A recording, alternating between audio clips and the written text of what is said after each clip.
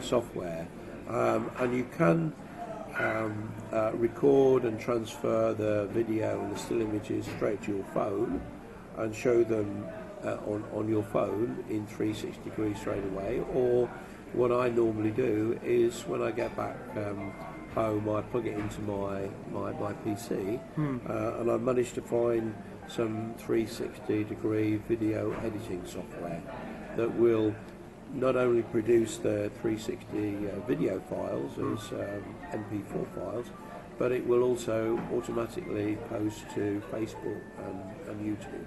Wow. And Facebook and YouTube both now recognise that they are 360 and will display it in that way. Gosh. And people looking at it on a flat screen, what will they see? Well, if it depends on the device. If you've got a touch screen, A monitor, an ordinary monitor, if it's a touch screen, or it doesn't have to be a touch screen, but you can use your mouse to rotate round and move around. up and down. Yeah. I've seen some of these Google Street View type indoor imaging that people use.